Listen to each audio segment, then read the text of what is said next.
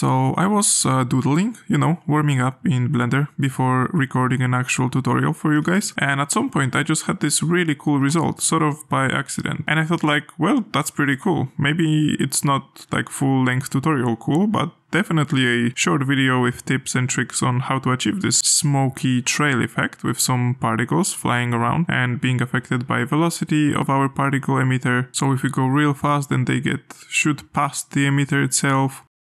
And if we go slowly, then they just sort of take the curves smoothly. So as you can probably guess, it's a particle effect. So I think this content may be for more advanced Blender users, because we won't go step by step, click by click over how to achieve this effect. But if you already watched some of my videos, then you should have the knowledge to follow along. And if you didn't, then I recommend you do so, because you're missing out.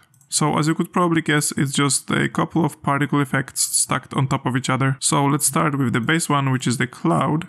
And maybe also let's turn off this giant black plane in the background. So first of all, obviously the scene has turned off gravity so that the particles don't fall down. And the cloud is actually just a metaball particles. But what's cool about it is the shader work, I think. And that's what gives it this sort of volumetric cloud effect. So if we open the shader editor, we can see that I actually take texture coordinates from object, and because it's metaballs, so I'm not sure how it works under the hood, but if you take a look at the noise texture, for example, and then you just duplicate the metaballs, you can see that the noise is not being generated by object, but it's rather a global noise that's being sort of stamped on top of the metaballs, and they all act like one organism. So because of these really cool characteristics of metaball, I just took a really low scale noise texture and then warped the texture coordinates with it. And then using that warped texture coordinates, I just used another noise texture, also with low scale, but then I animated the seed value to make it more interesting, because moving objects are always more interesting. And the result is this cloudy, very, very soft gradient look. Another thing is the edges of the metaball organism. So as you can see, I just used the Fresnel node and then overlaid some noise on top of that just to break down the edge a little bit, and then subtracted that from the original noise in order to get this much softer and also broken down because of this noise texture edge around the whole metaball. And this, with of course alpha blend mode, gives me this really, really soft, cloudy looking thing. And also I keep the emission quite low, because if you go too high, then it starts to look more like a solid, and that just ruins the whole effect. One is perfect, I think. In the particle settings, there is nothing really special, maybe except the integration in physics tab. The time step is set on quite low number, just so that the particles actually stick together, because if you go too high, then they just fly away, and that looks more like, I don't know, water driplets, and totally not like what I was going for. So just keep it quite low, and then they stay sort of consistent. Then the second part of this effect is of course those little particles that are inside. Those are basically three versions of the same particle with different colors and slightly different settings. The only thing worth mentioning that may not be that obvious is the object velocity in the velocity tab. This causes the particles to just fly past the object if you're moving fast, basically giving it the velocity of the particle emitter. So maybe keep that in mind if you want your particles to just, fly in the direction of the emitter. But also if you set it to a negative number, then your particles will be shot behind relatively to the direction of the emitter. So you can see if I move, it's being shot backwards, sort of like a jet engine on a rocket or something. But here, the most interesting part is, I think, the particle itself. So if I select that, you can see that this is just a bunch of planes that mimic a three-dimensional mesh. And the way to make them was actually a bit tricky, or maybe not tricky, but not very obvious to me at first, so I'll go over this right now. So the first interesting part about this shader is this section, which I borrowed from CG Matter. The video was called Why RGB Curves Are the Best, or something like that, which basically allows you to create a gradient curve right here in the RGB curves tab, sort of like visually, instead of doing the actual math. But as you can see, this is just a 1/4 of the shape. So in order to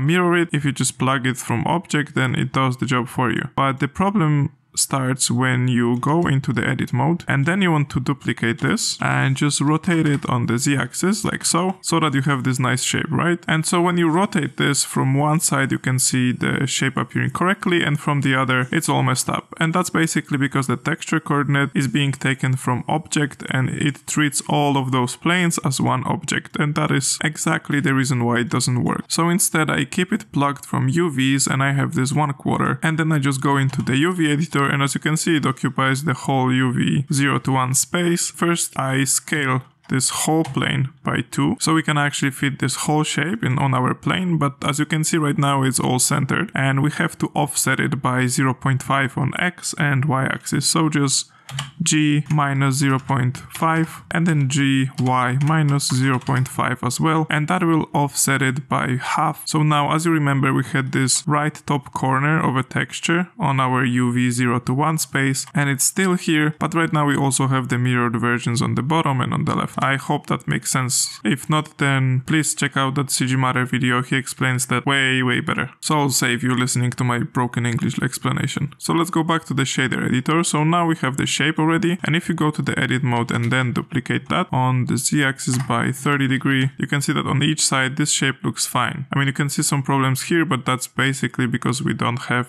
alpha blend turned on because we are previewing the subtract node right now. Now the last thing about this shader is that blinking effect. I think it adds a little bit more of interest into the particles that were already spawned, so they don't just, you know, stick around and then die slowly, but also they blink sort of. So the way I achieved that was by using a math node with the ping pong function, and here the scale controls how fast those blinking occurs. So like 0.1 is like a stroboscope effect and a 1 would be much slower. And then the value I offset by the object info random so that each of the particle have slightly different phase of blinking so that they don't look too uniform, because then it just looks weird and boring. And also small tip for anyone who didn't know that yet, if right now I choose the object with the particle systems and I try to move it around the viewport, you can see that the particles actually do not spawn while they are selected. And in order to be able to just move the particle effect around and make it spawn the particles along the way is by adding an empty object. As you can see, I have this empty